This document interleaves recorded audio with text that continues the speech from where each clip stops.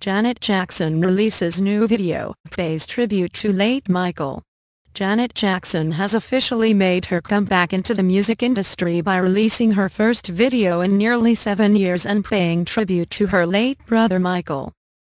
As Janet walks through the apartment in a video to her new single titled No Sleep, she enters a room where childhood images of herself with her father Joe and late brother Michael are projected onto the wall.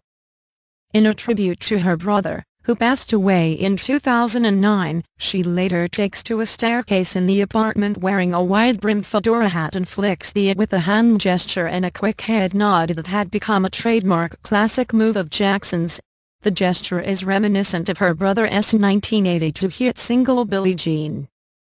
It has been 5 years since Jackson's last album and 4 since her last tour. She's already announced a world tour and an upcoming 11th studio album, reported the UK's Daily Mail.